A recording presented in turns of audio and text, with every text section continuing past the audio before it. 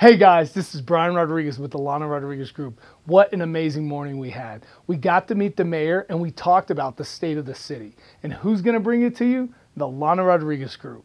Take a look.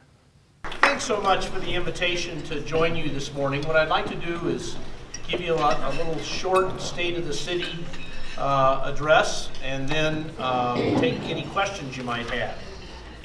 Folks, when I ran for mayor almost 4 years ago now, I outlined three major challenges facing our city.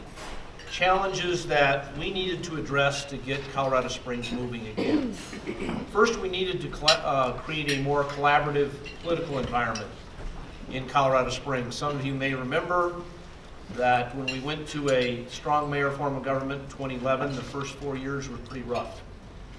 City Council really hadn't adjusted to a strong mayor form of government. My predecessor didn't, well, he loved the city, did not have a great deal of political experience. And the contention between the council and the mayor was causing us not to make much progress in addressing some of the major issues that the city was facing.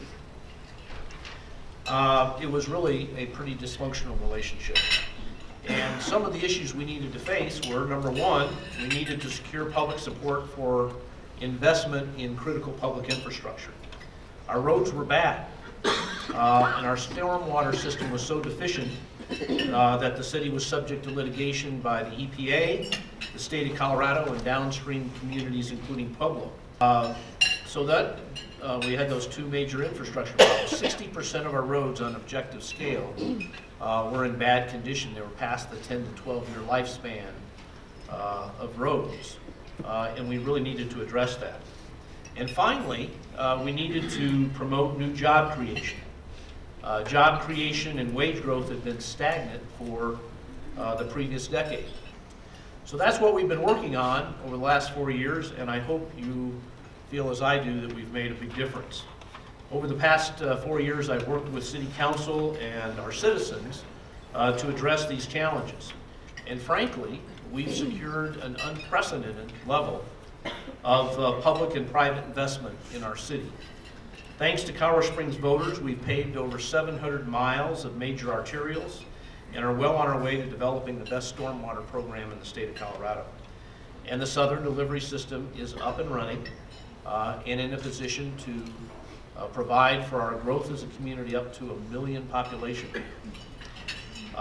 We eliminated the business personal property tax, which I thought didn't really bring in a lot of revenue, and it was one of the barriers to attracting companies here and getting companies here to grow. Since I took office, folks, in about 3.5 years, we've created 28,000 new jobs.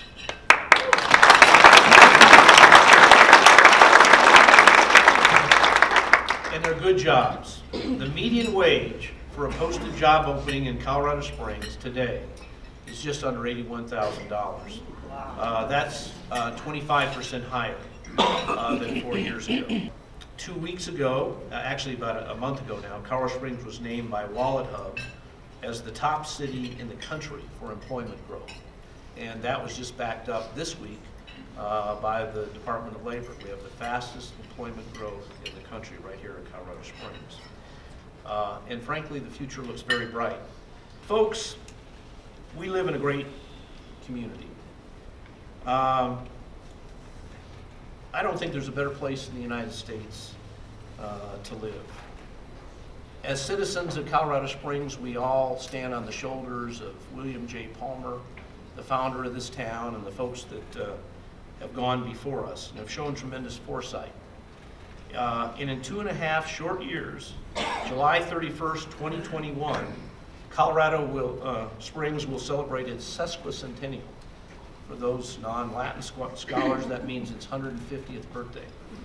And I'm telling you, we're going to party like it's 1871. Go LRG.